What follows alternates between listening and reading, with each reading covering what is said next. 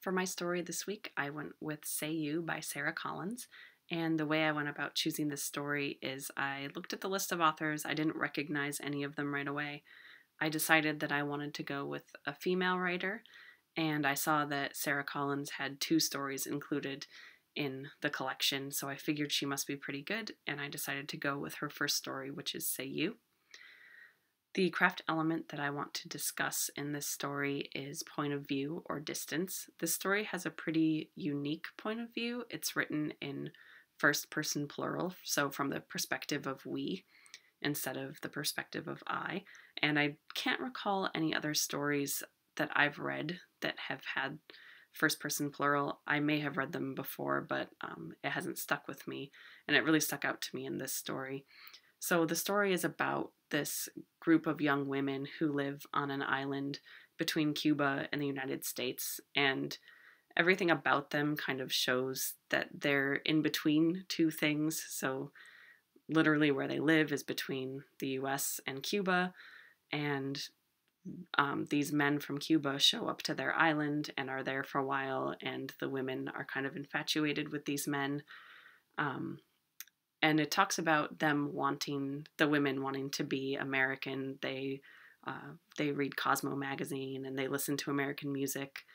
And I think that they speak English, but then these men come along and they want to try to speak Spanish with them, but they don't. And there's just a lot that kind of shows that these women are kind of stuck between almost two identities, it seems. But the first person plural narrator really goes to show that these women really have kind of a hive mentality, and it does stay first person plural throughout the story. I kind of thought that maybe it would transition into an individual narrator, but it never did. And the review by Le Guin, and sorry if I'm mispronouncing her name, that I decided to read was her review of Eligible by Curtis Sittenfeld, which is a book that I've read, and Curtis Sittenfeld is an author that I enjoy. It's a modern day telling of Pride and Prejudice, and I picked this not just because I like the author and I liked the book myself, but it's written about, if you've read Pride and Prejudice, you know it's about this family that is a big group of girls. So I thought maybe there would be some sort of connection that I could draw between the two. And Le Guin really focuses on a critique that Sittenfeld kind of doesn't differentiate between the girls, the sisters, enough. She doesn't give them enough of their own personality, and they all kind of blur together. This was a critique from her, and I think it could kind of apply to Sarah Collins' story, but I think that that's what Sarah Collins was going for in her story, to show that these women have this group mentality and really aren't distinguishable from one another, at least in the story written from the first person plural.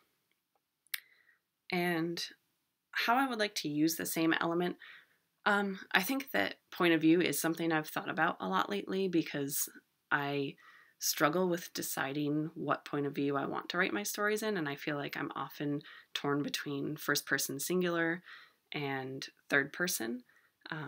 I think third person is good for kind of encompassing a lot of different characters, and first person singular is good for getting a really close look on that narrator, but kind of a limited look of other characters, or a biased look. And I haven't really thought about experimenting with point of view. Like third person plural, I would say, is pretty experimental, but I think maybe as I think about this, I should keep in mind that there are other points of view than just first person singular or third person, even though those seem to be the most common, and that it might actually benefit my story to do something a little bit experimental. So thank you for listening to my post. Everyone have a great week.